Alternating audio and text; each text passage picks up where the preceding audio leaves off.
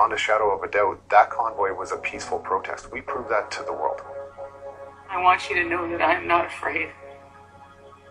In one of my first videos, I said how proud I was of all of you.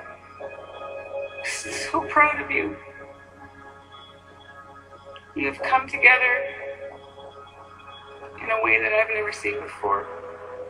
Just please stay peaceful.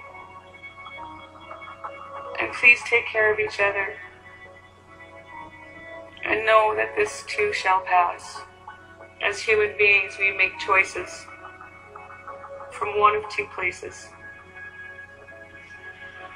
We make choices from love, or we make choices from fear. We can only win this with love.